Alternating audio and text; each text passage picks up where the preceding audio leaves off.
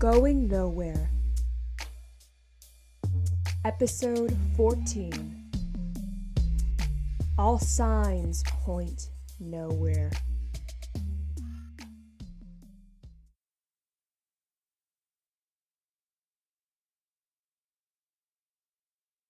What is recorded in history, what you learned, and the events that occurred will never completely align.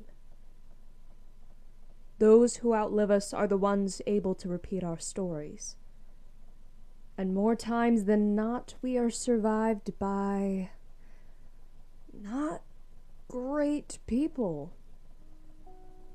Nowhere, Indiana has had disappearances and deaths form the very mortar that holds together this town. To be fair, upon first glance, you would think they were isolated incidents.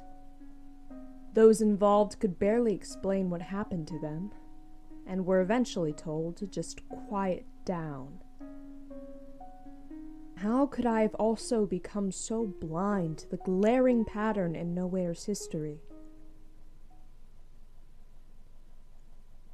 November 23rd, 2001. Easton Tenney walks into his apartment building at 3:36 a.m., having completed his night shift at the local hospital.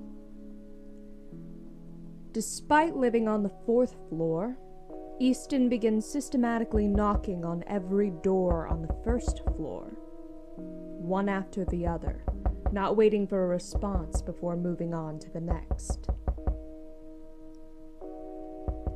This was in full view of the security cameras on the perimeter of the floor. Except, every neighbor that was questioned said that when they looked through the peephole, or stuck their head out the front door, the floor was empty.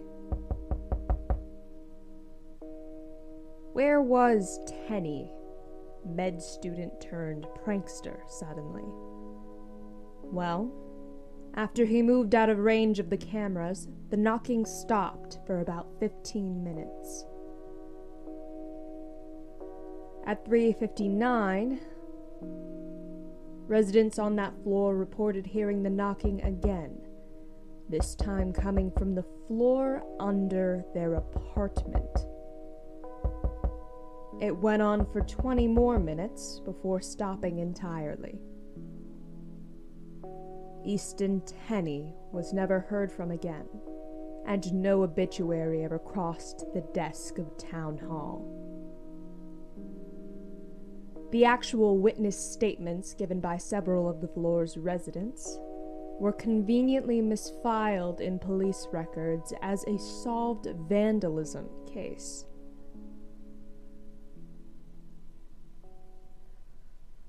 August 14th, 1969.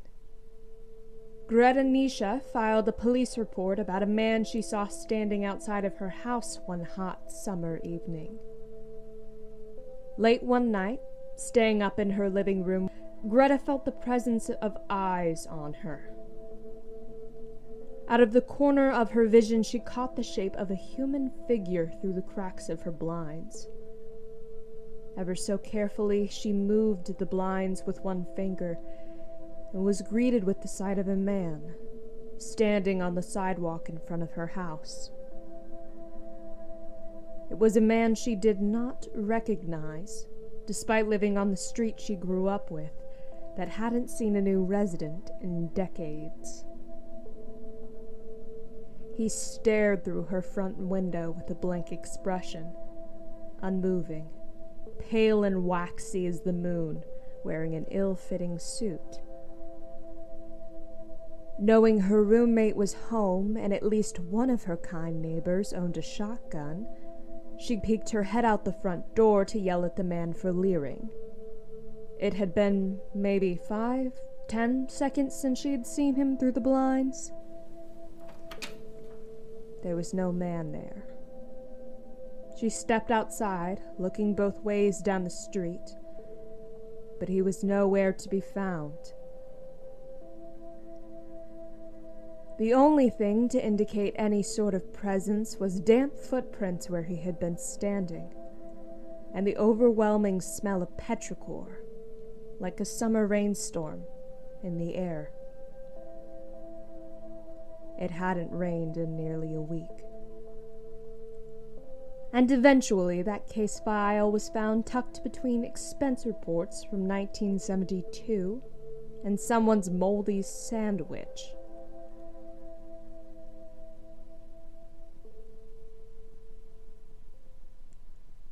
April 10th, 2013. The fridge in the break room of Ivanhoe's always made a funny, wobbly, thumping sound. Bridget Rivers never thought anything of it. Her colleague Dylan, on the other hand, found it much more annoying, always commenting on it whenever they had shifts together. He claimed it got worse late at night, when he was alone and trying to close the store by himself. The cream-white linoleum walls, the stained, checkered tile floor would stretch impossibly long, never seeming to end no matter how much he ran. Fluorescent lights above became a searing, brilliant thing, and the old fridge in the break room wobbled along, its motor humming so loud he could barely think.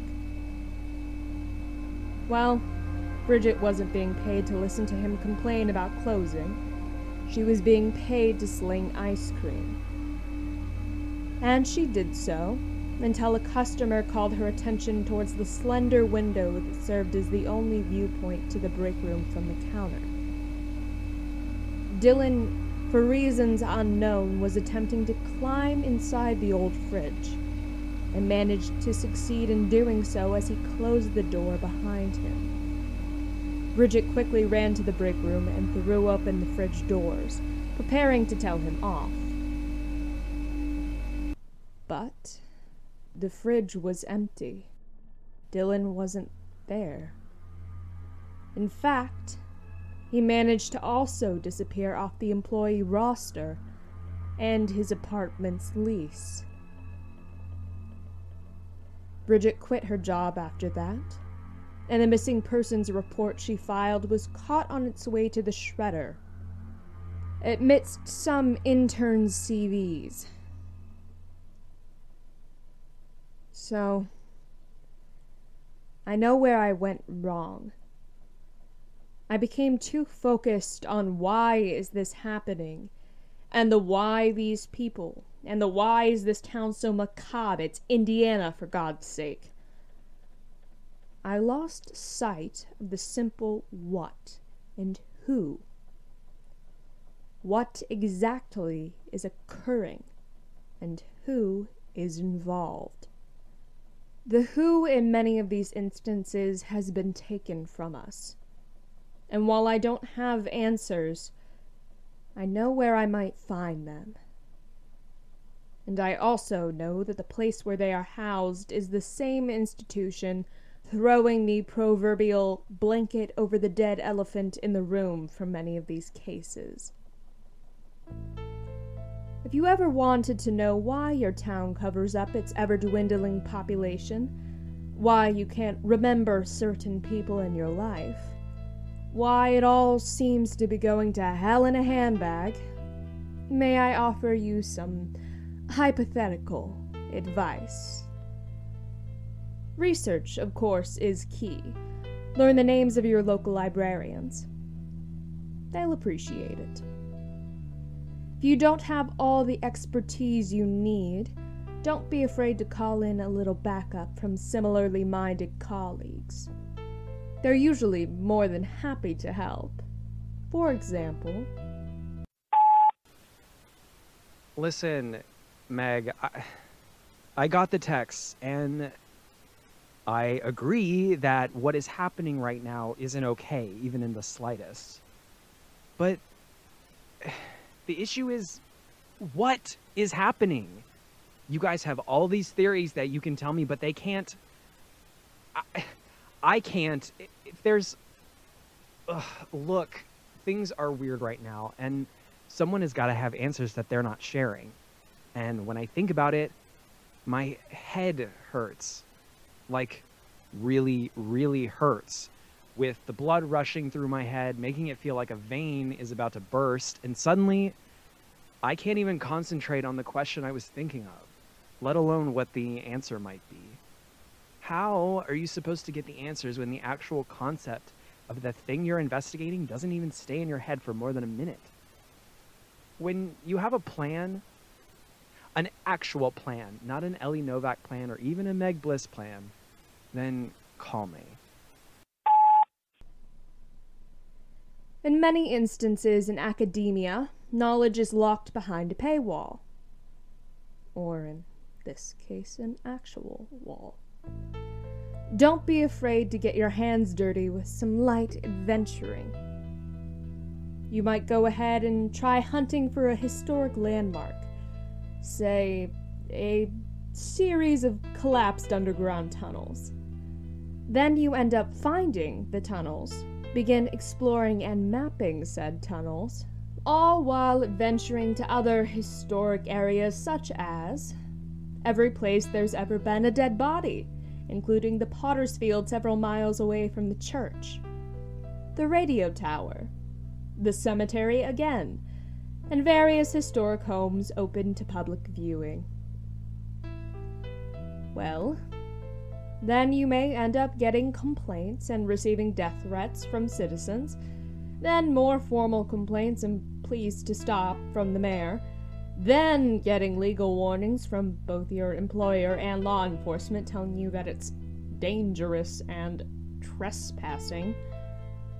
But ultimately, urban exploration is just a fun time. If you pick up this hobby, you get the benefits of being able to commune with history, free workouts, and an enjoyable weekend activity with willing or sometimes coerced participants. If you are going hiking underground, perhaps in some historic untouched landmark, you're going to need supplies. This may help. Okay, packing list for dusty old tunnels, since you told me to remind you. Flashlight, spare batteries, additional batteries on top of those spare batteries, headlamp, surgical mask with a bandana over it because old dust isn't fun. Water, camera, extra batteries for the camera, extra memory card, travel phone charger, small bit of food just in case, wet wipes, I got bored after making this list, and luck, I guess. Okay.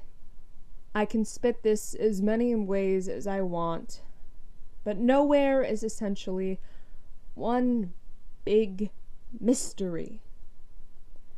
I don't even know where to begin unraveling the town as a whole as easily as I could its history. I'm not sure I'll ever have the means to. It takes a lot more work to pick apart the flaws and inner workings of a system you are inside of. Which doesn't mean it's not supposed to happen, just that it's going to take a lot more work, time, and resources than I have right now. But that doesn't mean I've given up. Will we ever know the full story of Nowhere, Indiana? Who's to say? But somewhere, there is a room full of information to start. It has the name of someone I've forgotten in it. I know where it is. I know it has to be there. And if I can find that room, I can begin to figure out what the rest of this all means.